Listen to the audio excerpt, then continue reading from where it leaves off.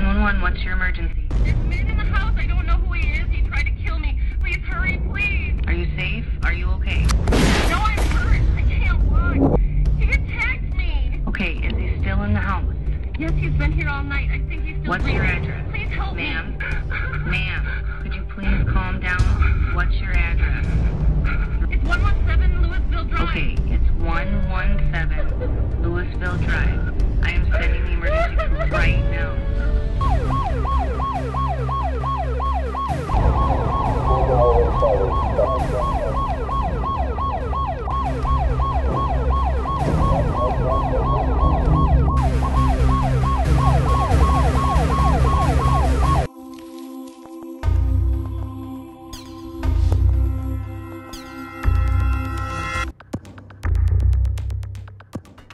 The Nut Hut, a new series dramatizing the true stories of workers and patients inside a maximum security hospital for the mentally ill and dangerous.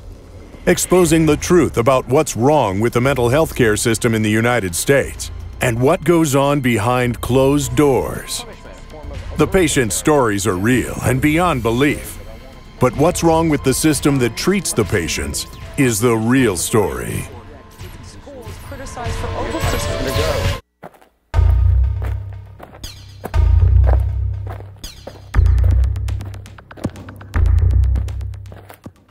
The Nut Hut is going to be a new television series unlike anything you have ever seen before. We've all seen enough cop dramas, we've seen enough emergency room hospital dramas, and we've seen enough shows about firemen. And we've certainly seen enough shows about lawyers. Now it's time for a series that recognizes and deals with the field of mental health and what is going on in this country. Stalkers have a new tool for tracking and monitoring their victims. They're using mobile apps and digital surveillance software that are known as spyware. I went to my closet. I have a safe storage in my bedroom, and I'm locked in the closet right now.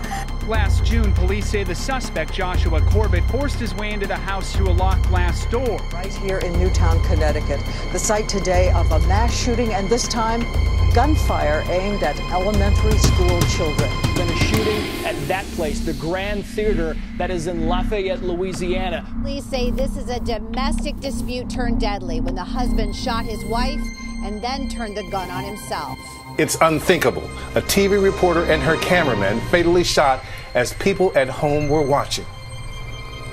It started out as a routine live shot on a morning show just hours ago. We're seeing tourism. Then shots rang out.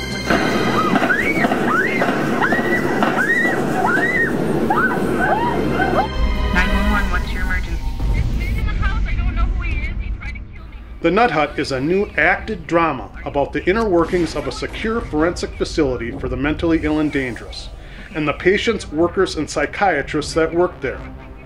Each week's drama will go back in time, focusing on one patient and acting out their real-life story and what led them to the home for the mentally ill and dangerous. We will also show the lives of the workers and doctors, both inside and outside of the facility, and how working there affects them, and how some of them should probably be patients themselves.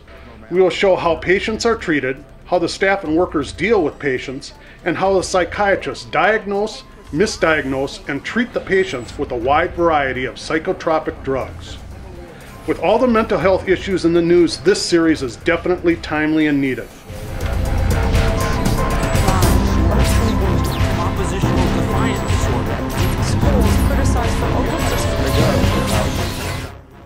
Think of this show as Orange is the New Black meets Dexter meets Law and Order's ripped from the headlines meets One Flew Over the Cuckoo's Nest. This is going to be a show unlike anything you've ever seen before. Okay, can I get out of this thing, you guys? You know I don't belong here.